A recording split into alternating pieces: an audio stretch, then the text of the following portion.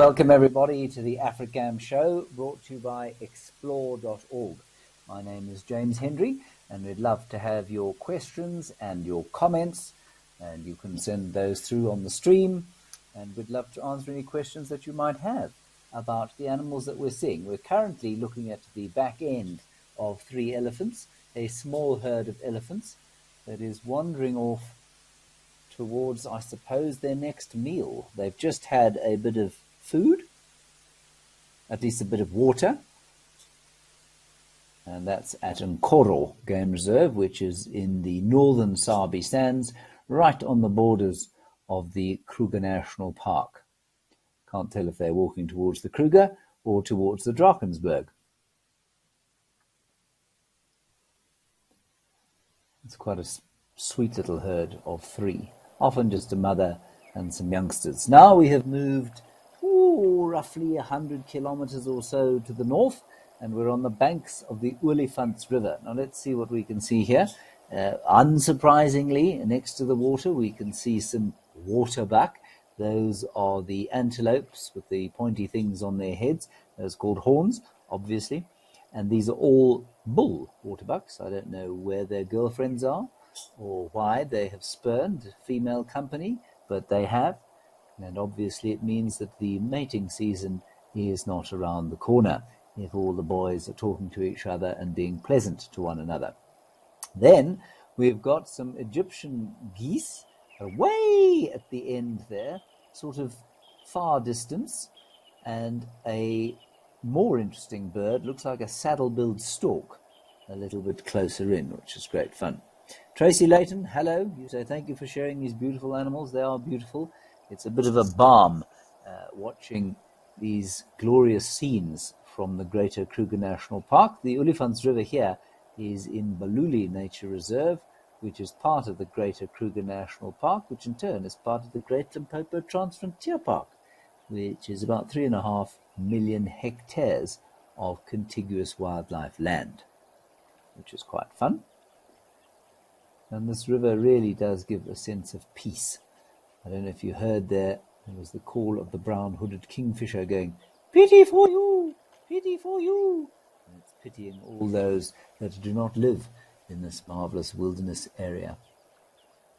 I've no doubt there is a blacksmith lapwing there somewhere as well, because the blacksmith lapwing is the most loyal bird when looking at live cameras. There's always one knocking about the water, picking up bits of food. There you heard the kingfisher again, I hope.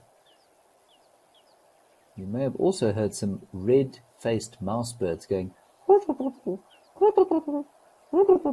of a liquidy type call. There you can hear them again.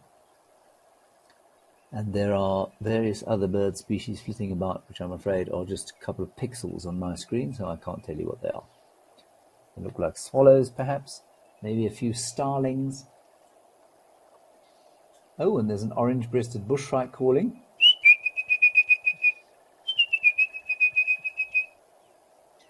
Hello, Cindy. You say hello. Well, hello to you. And good morning to Anna Emerson from Boston, where I'm sure it's quite cold. Please excuse my attempt at a Boston accent, which is very poor. I was trying to channel my inner Mark Wahlberg.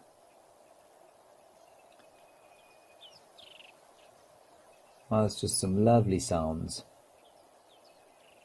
Cisticolas and the gentle flowing of the Olifants River.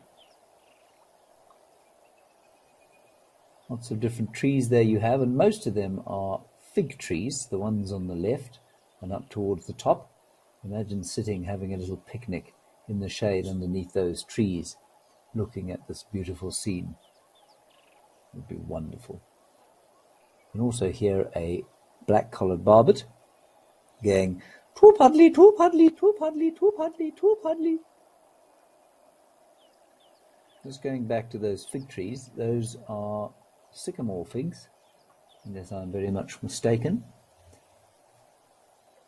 And they've got a very sort of orangey yellow type of bark, and they make a lot of fruit, which the baboons enjoy, and I'm sure that you will see many baboons on this camera from time to time.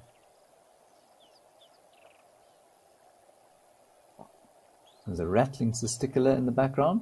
Bzz, bzz, bzz, bzz, bzz, bzz, bzz, bzz.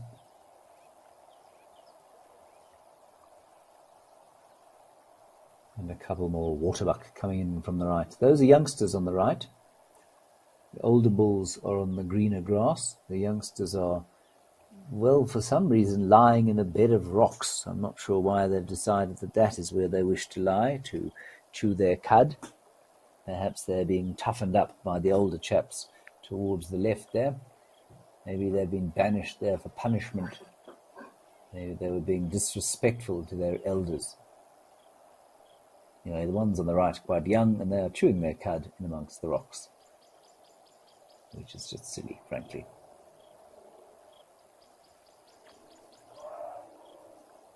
Oh, I can hear some elephants in the background too, which is quite nice.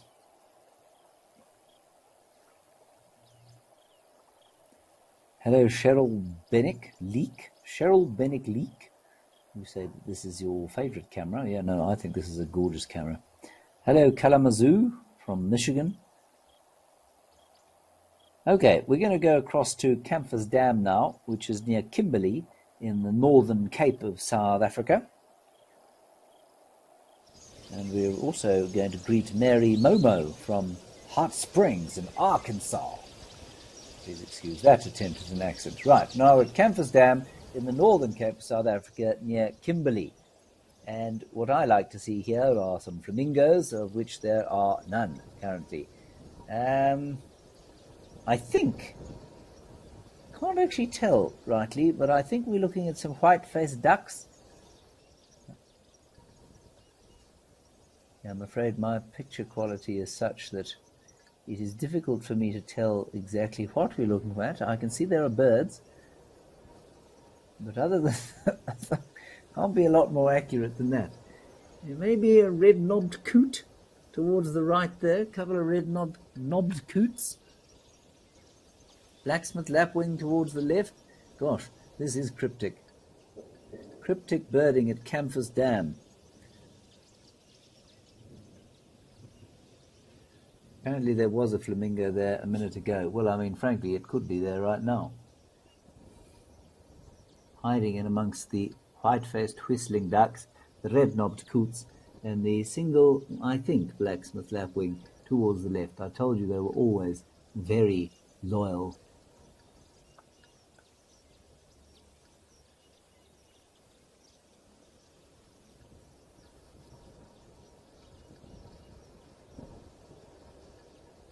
What else we got? A couple of bushes. And you can hear the sound is completely different from the sound on the Olifants River.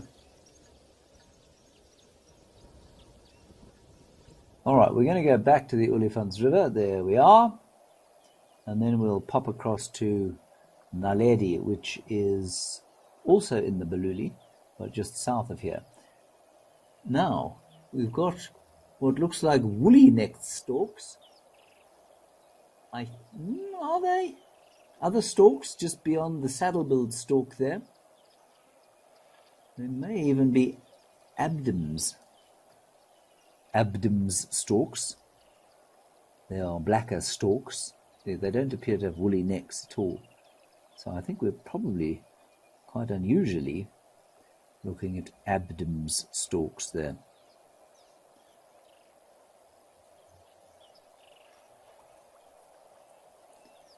Let me just check. Like I say, it is quite difficult to see. Could be abdoms. I think I can see some white on the belly there. May even be black storks. Yeah, black abdoms, I'd say.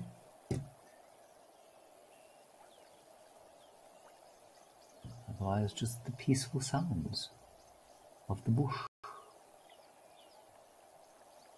I have heard far fewer woodland kingfishers this year, and I'm not sure why that should be the case. Cindy, you want to know if flamingos migrate? Flamingos do migrate. They're more nomadic than migratory, though. So they'll move into and out of areas, but they don't necessarily migrate in the same way that, say, a stork might migrate or a steppe eagle might migrate. Let me just have a quick look there. Now we're at Naledi. Now, are we at Naledi? Hang on a second. I think this is Rosie's Pan. Yes, we're at Rosie's Pan. Hang on. Let me just make sure. I'm just trying to quickly check on my flamingos here. Yes, so they are intra-African migrants, the flamingos, which means they do move around Africa, but they can be fairly nomadic. So they don't necessarily spend their seasons in distinct places like other obviously migrating birds such as the steppe eagle or the Wahlberg's eagle. All right, we're on Rosie's Pan. That is correct. I've stood on that log towards the right-hand side there that we're now panning off. And this pan, of course, has been the site of many leopard sightings of late, including the Rosie's female and her bebe cubs. The Rosie's female and her bebe cubs are not currently here, however. Something has savaged those reeds. I suspect an elephant. Because recently we were here, I was actually sitting right next to that log there, and we saw the Rosie's Pan female leopard, sans bebes, but we were looking through the reeds there. There definitely seems to be some form of trauma that has been experienced by these reeds. There's only apparently one Rosie's cub. Of course there is. There's only one cub for the Rosie's Pan female. Good. Well, that's very nice. Now we're going to travel up to the northern province, or Limpopo province, as we look at a starling, like a virtual starling, to Tau, which is in Madikwe, the northern parts of Madikwe Game Reserve, and there is a crocodilo. Oh, I don't know, this crocodile doesn't look to me to be the world's most intelligent reptile, and I say that because, well, it looks like it's trying to be stealthy in insufficient water to do so. Still, it's a crocodile that's got to this age, which is quite impressive. And I say it's quite impressive because very few crocodiles, probably, maybe 5% of crocodiles that are born make it to this size. This chap looks to be a sort of good 2.5 meters long. I think he's a big guy. But most of them will succumb to predators long before they get to this size. But at this size, pretty safe from just about anything except an absolutely massive crocodile who might try and bite him in half, or some lions who might try and catch him if they fancied something more exotic for their supper than an impala, for example. Now, something I learned about crocodiles a little while back, which I thought was very interesting, was that evolutionarily, try and say that word, evolutionarily, crocodiles are in fact the same age just about as human beings. So although they look like dinosaurs of the deep, they are in fact relatively recent additions as a species. This is the Nile crocodile I'm talking about. That's what we're looking at. So they're probably only about 300,000 years old as a species, maybe a little bit older than that, which I thought was quite interesting. Obviously a fairly successful design, because their ancestors have been around obviously a lot longer than that. Where are you going, Mr. Crocodile? I try and like crocodiles. I try and appreciate them for the natural wonders that they are, but there is something about them that sets my blood to freezing, and I think it is simply a human reaction to the dangers lurking in our crucial water resources. So, if you were a person living in a rural area in Africa, you would not look kindly on this animal because it would be a great threat to you, even in the 21st century. Crocodiles still take quite a few people in various parts of Africa, because you can never be sure that there isn't a crocodile in a freshwater body, be it a pan like this one, or a river, or some kind of temporary area of water. And I think that it's very natural for human beings to look at them and go, whoa, and that's simply because of our evolutionary past. We know that they're pretty dangerous. Ooh, up we've got some zebras and an elephant who is making friends with the zebras in Madikwe Game Reserve at Tau. Gives you a nice perspective of the crocodile there, bottom left. Also, perhaps someone would like to go across there and chop those sticks off. That would be very helpful. So you can see totally different landscape, different vegetation from that at Comfort Dam and that on the Olifants River on the Greater Kruger. So you'll find there's a lot less rain here than there is in the Kruger, and then less again at Comfort Dam. And Madikwe is sort of on the Botswana border, which is on the edge of the Kalahari. So it's getting pretty dry once you get to this part of the world, and Comfort Dam on the edge of the Karoo. This elephant, of course, will have plenty to drink because at Madikwe, well, they provide water for the elephants. It is an enclosed game reserve of about 60,000 hectares, if I'm not much mistaken. Oh, I keep forgetting to check my questions. Andy FL2. Many buffaloes, James, ruined Rosie's Pond. Oh, I see what you're saying. Thank you, Andy. So we were at Rosie's Pond earlier, and I was wondering what had destroyed all of the reeds there, and Andy's saying it was a lot of buffalo. Thanks, Andy, for that. Yes, I was a little bit concerned about what had happened to them. Denise, you want to know where Russell is?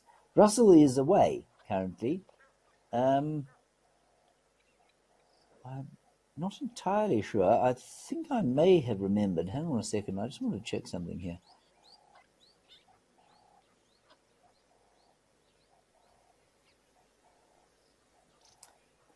There go the zebras. Yes. Russell is currently away from the cameras because his wife is giving birth to his second child. So, I mean, I think that's a poor excuse for him to be away, frankly, from the Africam show brought to you by explore.org. But, you know, some people have just different priorities. Off he's gone to be with his wife for the birth of their second child. We wish you well, Russell. Just in case any of you think I'm being serious, I am not. I think it's entirely appropriate that he is at the birth of his child. Right, we have come across now to another pan.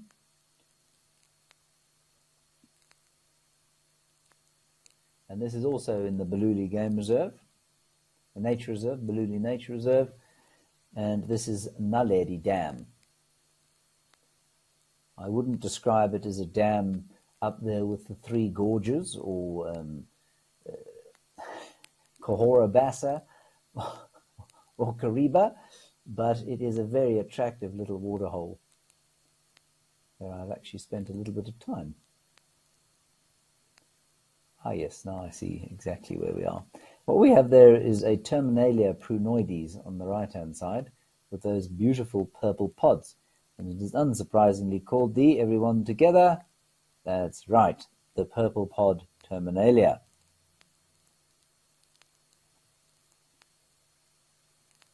But otherwise, not a great deal of animal action happening here.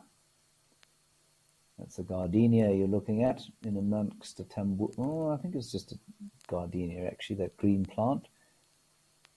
Kathy, you're saying you're living in Florida and the alligators in most waterways give you paws too. Yes, alligators do give human beings paws, but they are not, to my understanding and from my reading, anything like as terrifying as the Nile crocodile. They are very unlikely to eat a human being, whereas the Nile crocodile sees us entirely as a prey item.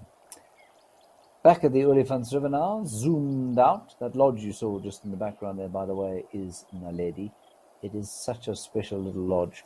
So if you're ever in this area and you want to go and have a hospitality experience par excellence in the Greater Kruger, I thoroughly recommend it. So we're back at the Olifants River, and this is about, as the crow flies, 3 kilometers north of Naledi Dam. Hello, Ayom. You say, are there any carnivores there threatening the lives of those herbivores? Ayom, plenty of carnivores. The biggest 5 carnivores in this area would be the lion, the spotted hyena, the wild dog, the African painted dog that is, the leopard and the cheetah. And then there are also jackals and caracals and civets, an array of mongoose species, which are unlikely to eat any of these waterbuck, but there are lots of different kinds of carnivores knocking about in this part of the world. Cindy Drake, you say congratulations to Russell and family. I shall pass on your salams to him. I'm sure he will be very grateful for your good wishes. You can still hear there those red-faced mouse birds.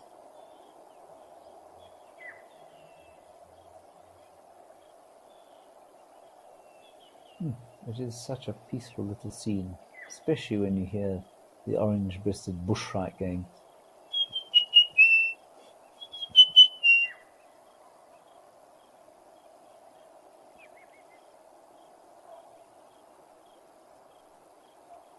Just listening to what else I can pick up.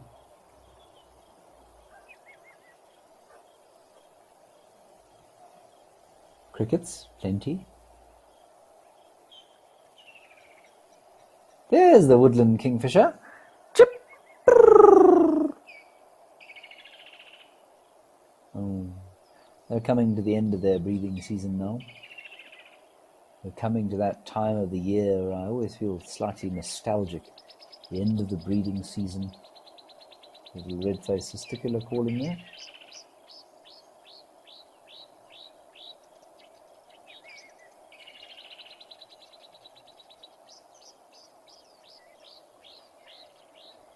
So yes, Ayom, although this scene looks very peaceful, and it is very peaceful, and I draw great peace from it, there are predators around here that these waterbuck will have to be very closely watchful of.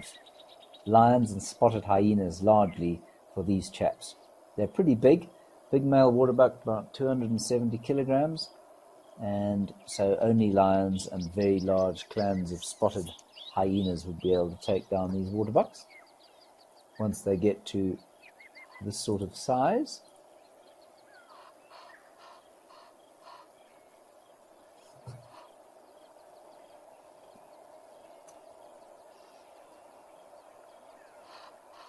And there you could hear the Egyptian goose. The Egyptian goose is a ubiquitous bird, also as loyal probably as the blacksmith lapwing, but somehow less compelling. I'm not sure why that should be the case, but they're somewhat pestish, I guess. They have every right to be where they are. They are not exotic in any way, even though they're called Egyptian geese. They are totally localized. And indeed endemic to this part, not endemic to this part of the world, but they're many parts of Africa. But something about their commonness, I suppose, makes them seem a little bit like pests. Anyway, let us now go across to Nkoro, which is 120 kilometers or so as the crow flies to the south of where we are now. And we'll see some impalas. Very nice. Now, this is in the Sabi Sands Game Reserve. As I mentioned earlier, this is where we began with those elephants. This impala thinks that there's a crocodile in here. That's why it's looking so nervous. Always wise to be a little bit careful, and cleverly it's drinking out of the inlet for this particular pan. It has avoided putting its nose in the open water. There is a reptile crawling towards the crocodile, at least towards the impala. You may just be able to see its head poking up in the water, and it is in fact a marsh terrapin. or a serrated hinged terrapin, more likely, in this body of water. And then there are a couple of red-billed oxpeckers sitting on the impala. Christopher Carroll, you say, is this really a live feed? Yes, Christopher. This is not an attempt to pull the wool over your eyes. This is indeed a live feed coming out of the wilds of Africa, or South Africa, certainly. We've got the Limpopo province, the northern province near Kimberley, and then quite a few cameras. We've looked at 3 so far in the Greater Kruger National Park. Well, that was a profoundly wonderful impala sighting. Having a drink there, we're going to go back up to the Limpopo province, to Madikwe Game Reserve, Tau, where there are some water pigs, I'm told. Soon it shall be revealed. There are indeed water pigs. Hello? It looks like it can hear me, but it cannot.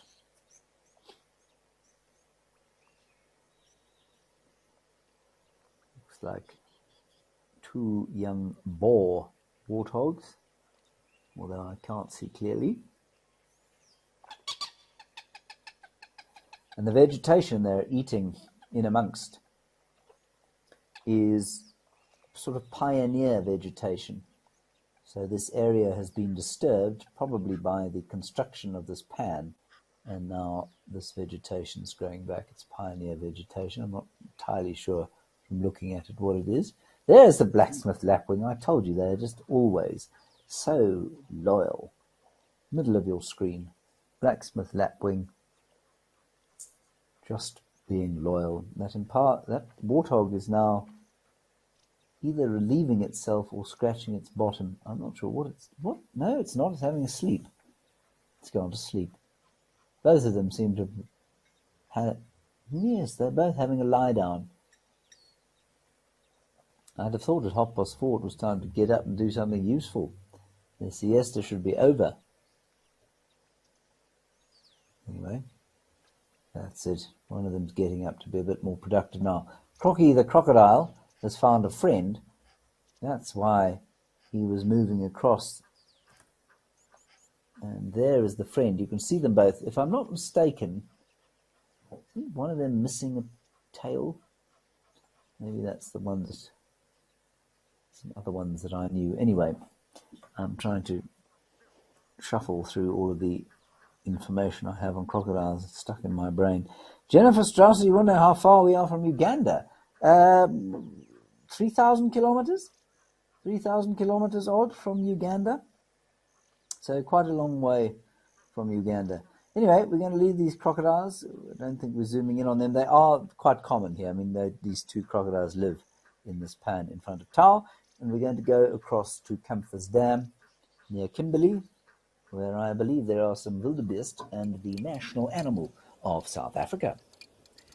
There are the wildebeest. I'm not entirely sure if there's an earthquake at Kamfers Dam, or if there's a strong wind, or if somebody is trying to fix the camera currently. I don't think there's an earthquake. I feel like the wildebeest would be slightly more alarmed than they are.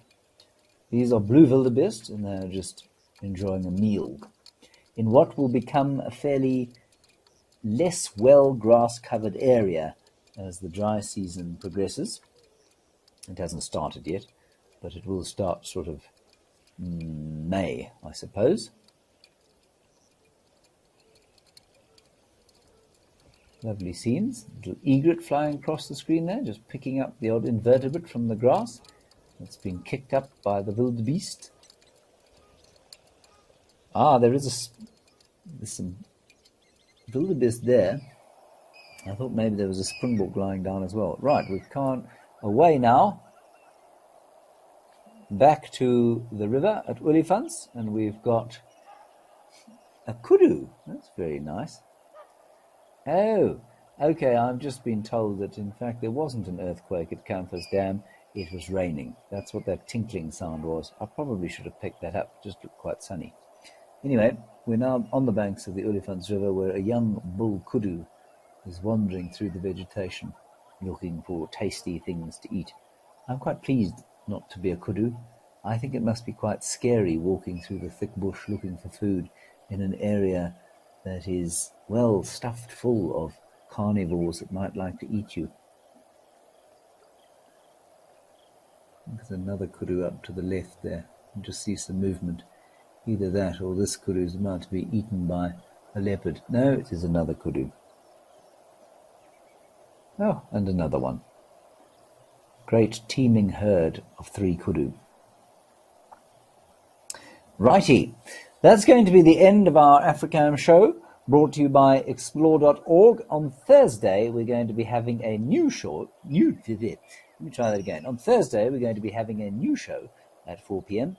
on Explore, and it is called Wild Moments. Wild Moments. And there we'll just be looking at highlights from the live cameras and discussing them with you, and there'll be 2 of us talking about them on Thursday. So until then, thank you very much for joining us on the Africam show. We'll see you on Thursday at 4 p.m. on Explore.